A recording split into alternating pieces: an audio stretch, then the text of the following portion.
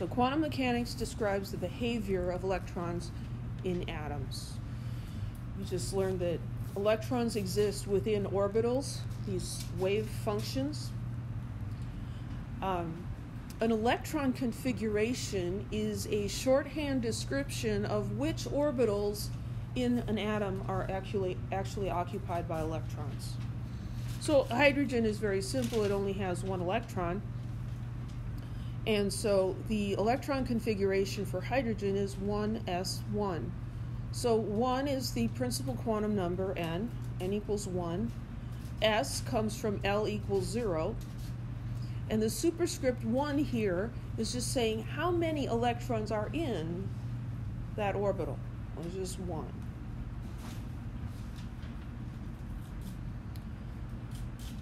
So you can do calculations with Schrodinger's equation, and those show that hydrogen's 1 electron is going to occupy the lowest energy orbital in the atom unless it takes in energy and gets excited. You can solve Schrodinger's equation for hydrogen. For multiple electron atoms, it cannot be exactly solved. We can just get approximations. The reason for this is now we have electrons interacting with each other. That makes things very complicated. But the approximate solutions that we come up with show that those orbitals are similar to the orbitals in hydrogen that we can define better. So two of the things that complicate this for multi-electron atoms are electron spin and energy splitting of sublevels. We'll talk about that. Let's talk about electron spin. So we can describe where the electrons are using electron configurations or using orbital diagrams. Orbital diagrams, being a diagram, are more visual. Here's the orbital diagram for hydrogen. The box represents a single orbital, and we write what it is under here. This is the 1s orbital. And then we show the electrons as arrows. So here's an arrow. It just has half of a head. Not exactly sure why, but we just use half arrows. The orbital diagram indicates the spin of the electron. That can be plus 1/2, which we represent as up, or minus 1/2, which we represent as down, arrow pointing down. Now, if you took a bunch of hydrogen atoms and checked the spin of the electrons in them, roughly half of them would be spin up and half of them would be spin down. It's pretty much 50-50 there.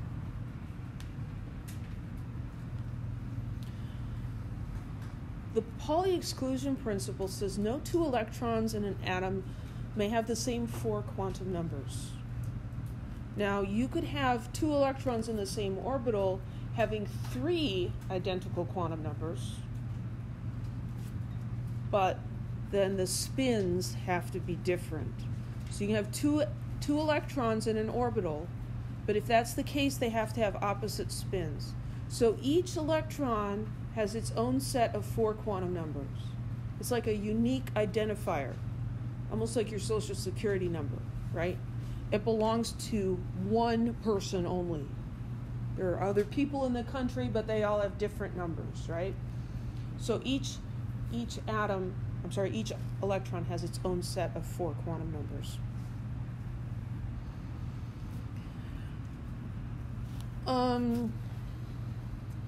So in the S sublevel, there's only one orbital, so there can only be 2 electrons. Each orbital can hold 2 electrons. The P sublevel has 3 different orbitals. They're arranged in space, right? Each can hold 2 electrons, so there's 6 electrons possible there. The D with 5 orbitals can hold 10 electrons. The F sublevel has 7 orbitals, so it can hold 14 electrons. And notice this is odd numbers, 1, 3, 5, 7. And then just double those. So let's look at helium. Helium has 2 electrons. Its electron configuration would be 1s2, because those 2 electrons could both be in the 1s orbital. The orbital diagram, we'd show the box, one box for the 1s orbital, and we'd show one electron pointing up and one pointing down, because they have to have opposite spins. Here's a table showing their quantum numbers. They both have n equals 1, L equals 0, m sub L equals 0, because they're in the same orbital. But what's different is their spin. One's plus 1/2, one is minus 1/2. So they have unique sets of numbers.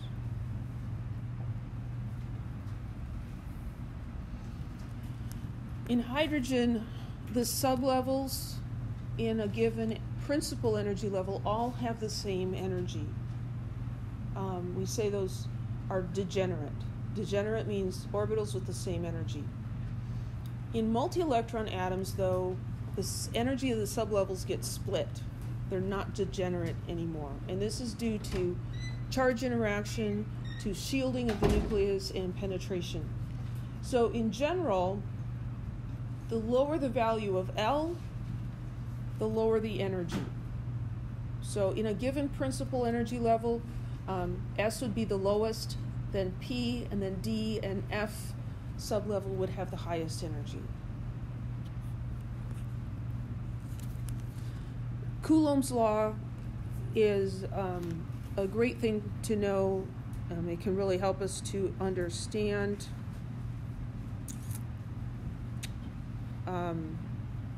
what's going on with charges. This is a mistake. Those are supposed to be subscripts. Coulomb's law describes the relationship between potential energy and the charges of the particles and how far apart they are. So the energy is equal to this constant times Q1, Q2 over R. The constant we're not really going to use, so we can say the energy is proportional to Q1, the charge on one, times Q2, the charge on the other, divided by R, the distance between the charges. If R is smaller, the potential energy is larger. And you can observe this with a magnet and your refrigerator. Stick the magnet on the fridge, great, sticks fine. You put one piece of paper up there, you put the magnet, it's all good. You keep adding pieces of paper, what does that do? It makes the magnet be further away from the refrigerator. It's increasing R. At some point, the magnet's not going to hold the paper up anymore. How many pieces of paper you can stick in there depends on how strong the magnets are. Here we're talking about electrical charges.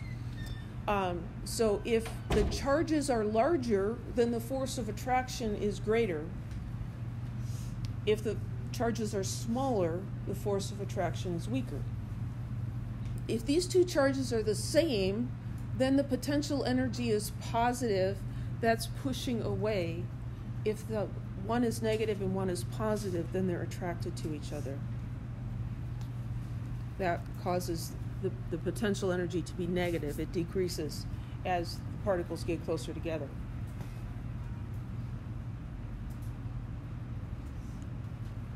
So in a multi-electron atom, which is everything but hydrogen, we've got attraction between the nucleus and the electrons, and then we have repulsion between the electrons, because all the electrons are negative, and so they repel each other.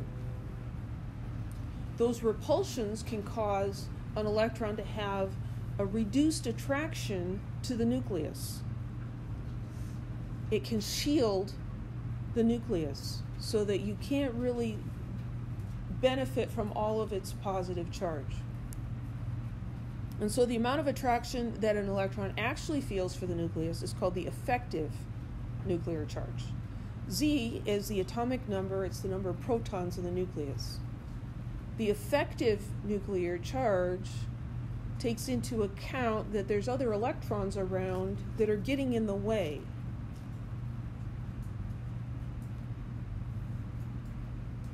And we'll get to a picture in just a minute.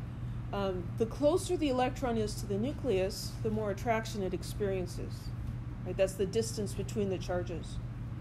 So if an electron that's normally farther away is able to penetrate into the inner cloud of the other electrons, it's going to be closer and it's going to have larger attraction for the nucleus.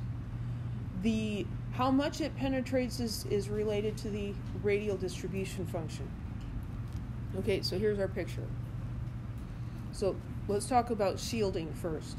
So here, this would be what? Lithium, 3 protons and 3 electrons.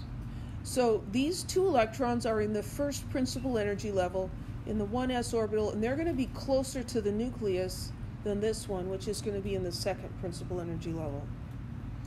And so as this electron views the nucleus, these 2 guys are in the way. Now, we've drawn them here as particles, but they're waves, right? And so they're really occupying this whole space.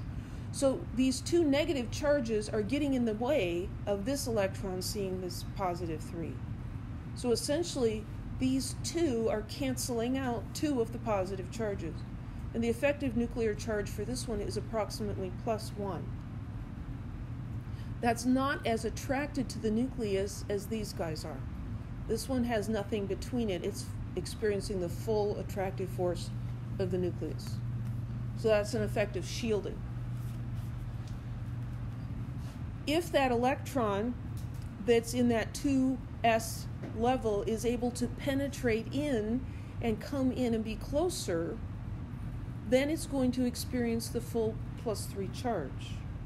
And so that would be a lower energy than the one that doesn't have that.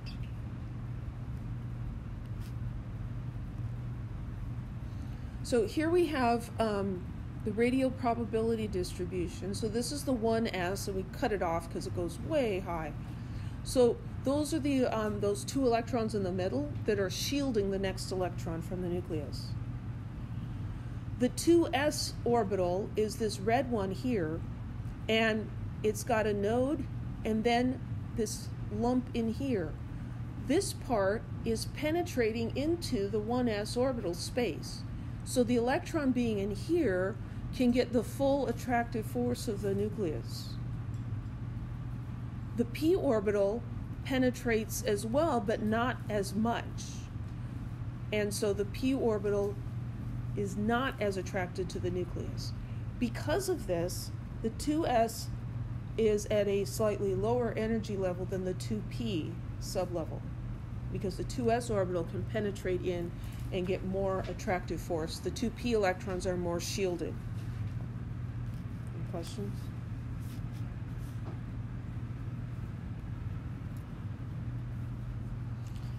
So the sublevels in each principal level are not all at the same energy. They're not degenerate. And then when you get to the 4th and 5th levels, things get so wonky that the 3D is higher in energy than the 4S. It gets all kind of crazy.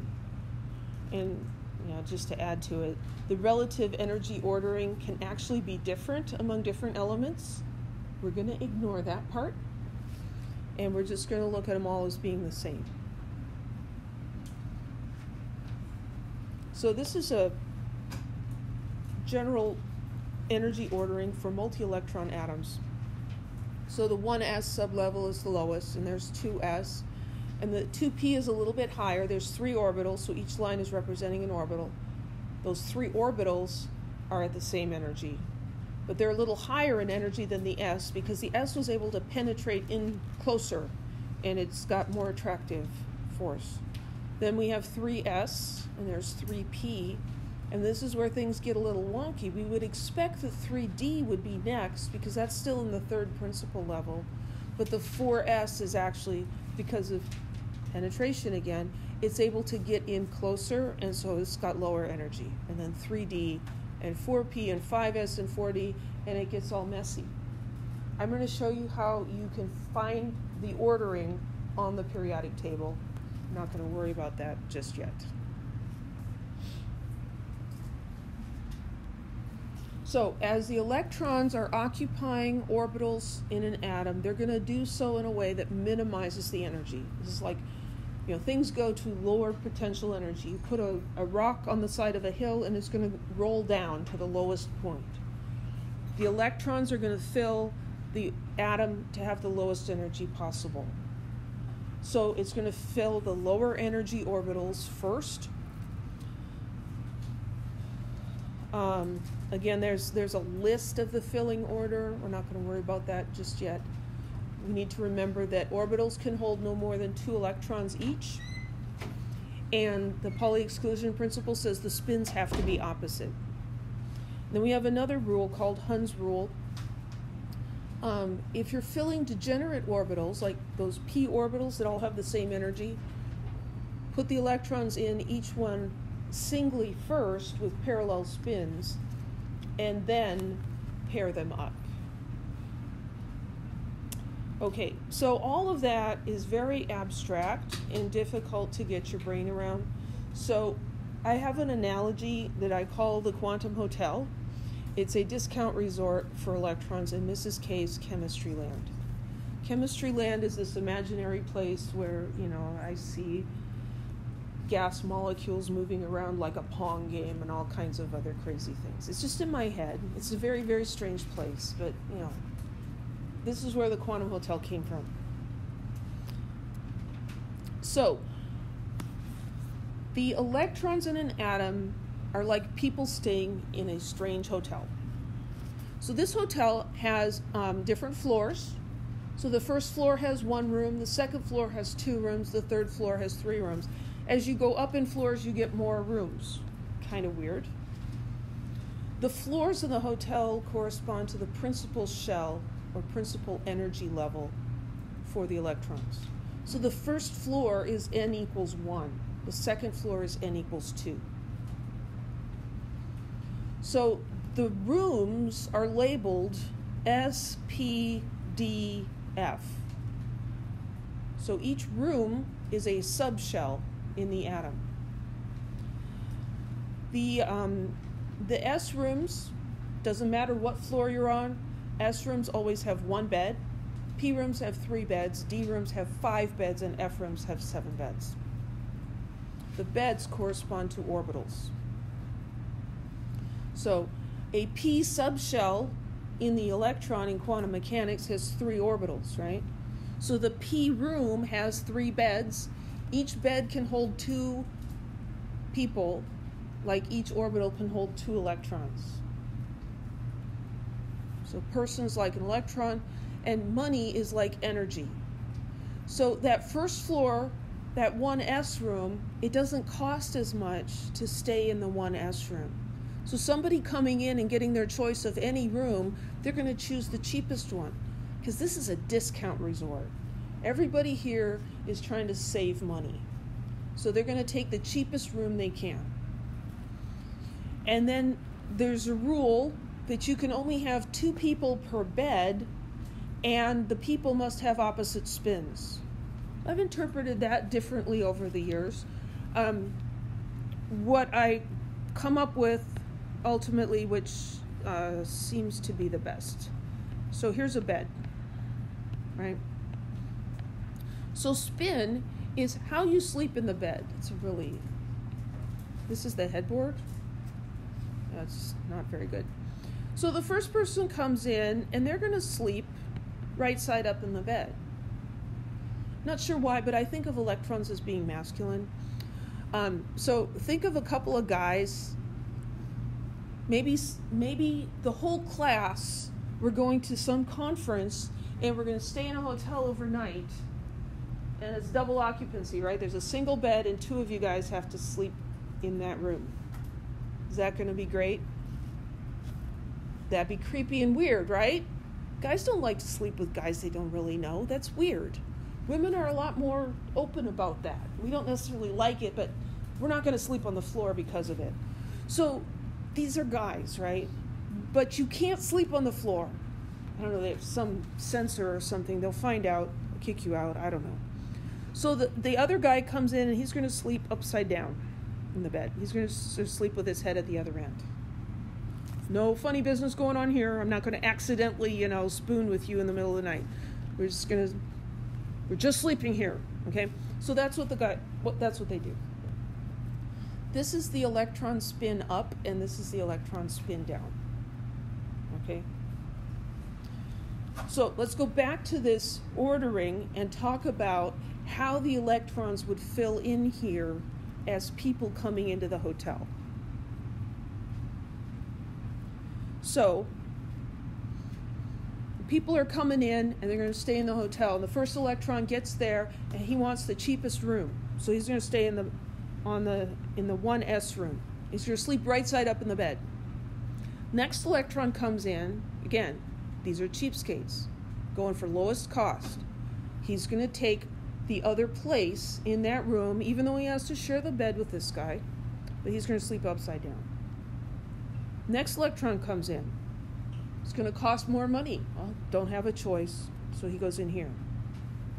And then the next electron, well, I'll sleep upside down in that room to save money.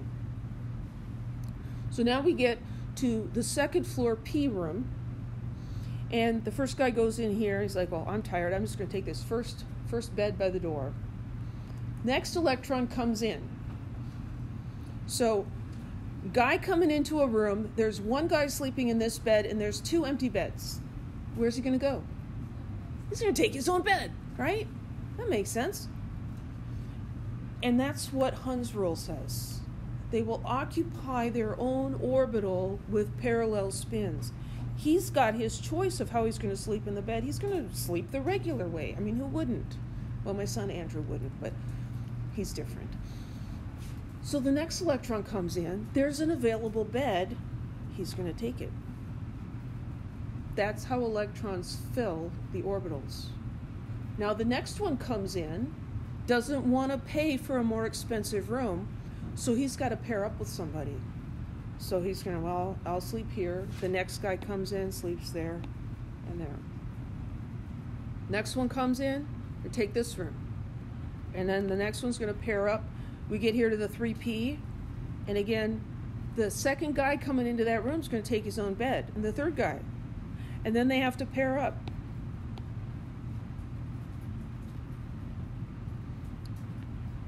You get the idea?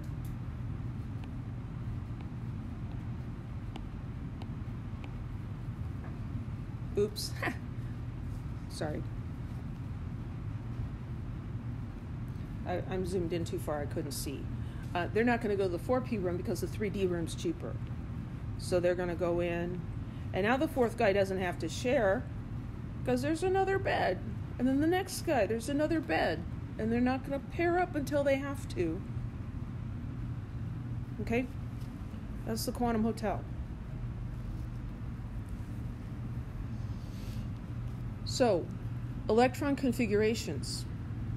So unless it says that it's an excited state or that it's an ion or some other thing, unless it says something special, we're going to assume that when it says electron configuration, we're talking about the ground state, the lowest energy. This is all of those electrons in their lowest energy places. An excited state in the hotel would be a guy gambling at one of the casinos and he won a jackpot, and he comes in, he's like, I'm going to stay in that room way up there tonight. But he can't stay up there eventually forever because he runs out of money. So is it like a carpool, like when you go a lot of people in one car and you set a lot of energy for that? Is it like a carpool? I'm not sure. You do save energy when you have people. So I guess you could say that they're saving energy by being in the same sublevel together. Yeah.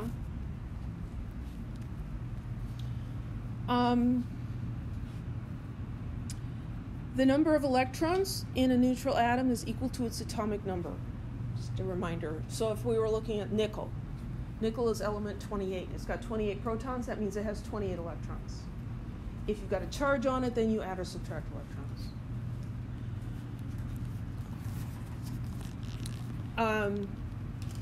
If you're wondering, how do electrons hang out together? How can you have 2 electrons in the same orbital?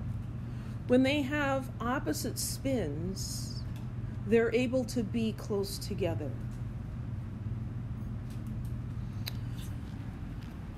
Each orbital can hold a maximum of 2 electrons, blah, blah, blah. So the electron configuration is just a list of the sublevels in the order of filling, indicating the number of electrons in each sublevel written as a superscript. So this is a little bit like the front desk clerk, and he needs to keep track of which rooms are occupied and how many people are in there, so that when the next person comes in, he doesn't send him to a room that's full, right?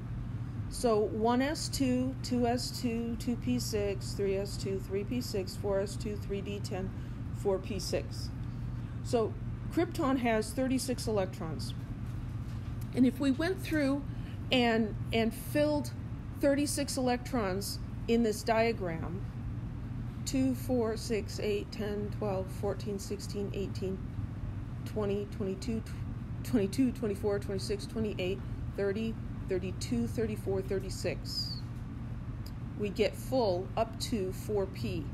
And in this 4p, there would be 6 electrons. So here we see all of these lower ones are full up to 4p. And 4p has 6. Now that can get a little tedious. You know, you get these bigger atoms with lots of electrons, and it just goes on and on and on. So there was a shorthand. It's called the inner electron configuration, or a noble gas configuration. So if we look at rubidium has 37 electrons. So this is its electron configuration. But if you look, this part here is the same as that, right? They all start out the same, and you just add electrons on, and so they are different in the number of electrons, but the way they fill up is the same.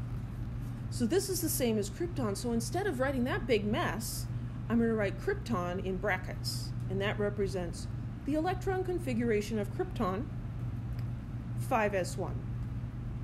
You can only do that with noble gases. You can't just pick the previous element and do it that way. That just noble gases. You should be able to write electron configurations the full written out way and as noble gas configuration.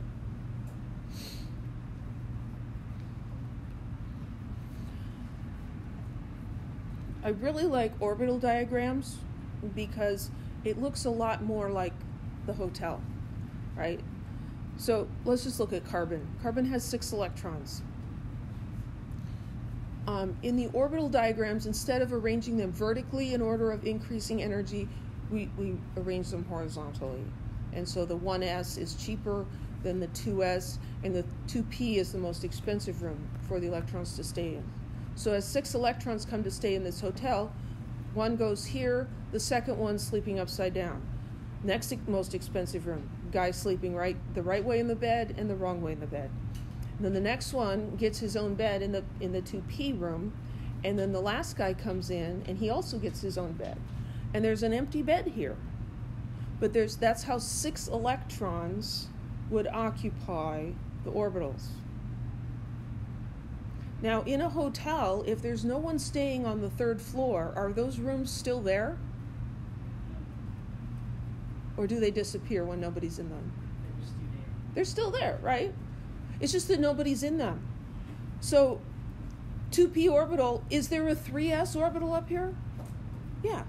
We just didn't draw it because there's nobody in there, and so we don't need to look at it, but it is there, and if we shocked this atom, we could bump one of these electrons up into a higher energy orbital. But we'd have to put energy in.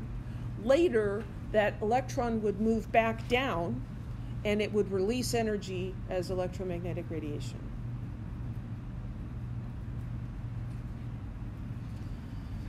Write the orbital diagram for argon and determine the number of unpaired electrons. So we need some boxes. So on the 1st floor, there's one room. On the 2nd floor, there's 2 rooms. There's the S room and there's a P room. The P room has 3 beds. And then the 3rd floor, there's an S room and a P room. There's also a D room, but we're not going to need that. I know because I've done this before. And again, we'll get into how you predict the order in the next lecture. So how many electrons does argon have? 18. Okay, so I'm going to fill these in and I'm going to count because otherwise I lose track. So 1, 2, 3, 4, 5. Next guy's going to take his own. 6, 7. Now they have to pair up. 8, 9, 10. Now we move up. 11, 12, 13. He gets his own. 14, 15. Now they have to pair up. 16, 17, 18. So that's the orbital diagram. It says determine the number of unpaired electrons. Are any of those guys sleeping by themselves in the bed? No, they're all paired up. Looking at an orbital diagram, we can tell whether there are unpaired electrons or not. The electron configuration doesn't show us that. Once you have the orbital diagram, it's very easy to do the electron configuration. So 1s, and I'm like, well, how many electrons are in there? 2. And next is 2s. 2s, there's 2 electrons in there. Next is a 2p room, and in that room, there's 3 beds and there's 6 electrons. And then 3s, and there's 2 electrons staying in that room. And then 3p, and there's 6 electrons. So the electron configuration is just looking at the different sublevels, the different rooms. It's not concerned with the individual orbitals or the individual beds and how many are in each bed or anything like that.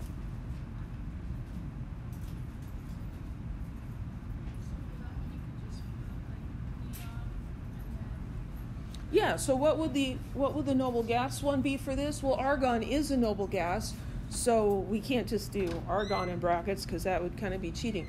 So we go to the previous noble gas, which would be neon. And neon corresponds to this part. So neon, 3s2, 3p6, that would be the same as argon. The electron configuration, if you add all the superscripts, 2 plus 2 is 4, plus 6 is 10, plus 2 is 12, plus 6 is 18. The superscripts should add up to the number of electrons. Here we would take neon as 10, has 10 electrons, plus 2 and 6 is 18. Any other questions?